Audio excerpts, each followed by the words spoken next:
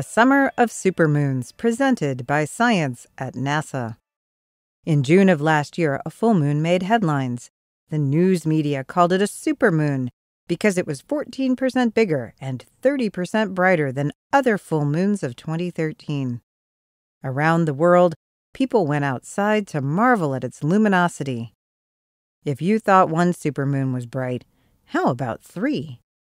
The full moons of summer 2014, July 12th, August 10th, and September 9th, will all be supermoons. The scientific term for the phenomenon is perigee moon. Full moons vary in size because of the oval shape of the moon's orbit. The moon follows an elliptical path around Earth, with one side, perigee, about 50,000 kilometers closer than the other, apogee.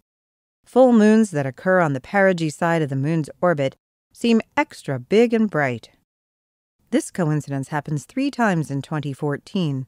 On July 12th and September 9th, the moon becomes full on the same day as perigee.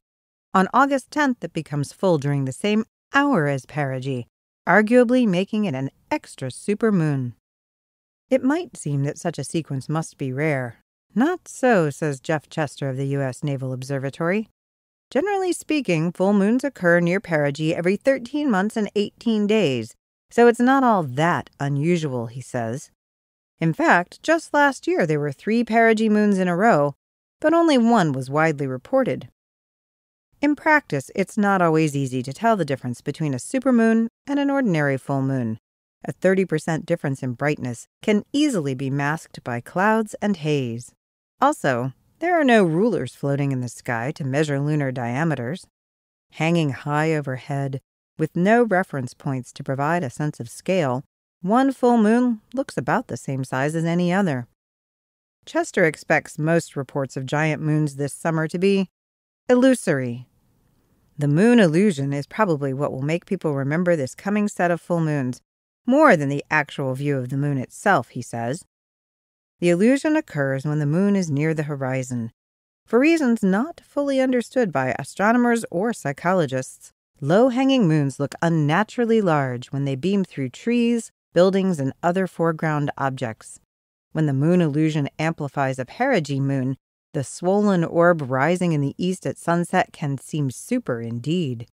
I guarantee that some folks will think it's the biggest moon they've ever seen if they catch it rising over a distant horizon, because the media will have told them to pay attention to this particular one, says Chester. There's a part of me that wishes this supermoon moniker would just dry up and blow away, like the blood moon that accompanied the most recent lunar eclipse, because it tends to promulgate a lot of misinformation, admits Chester. However, if it gets people out and looking at the night sky and maybe hooks them into astronomy, then it's a good thing. Indeed it is. Mark your calendar, July 12th, August 10th, and September 9th, and enjoy the super moonlight. For more news about big bright things in the night sky, visit science.nasa.gov.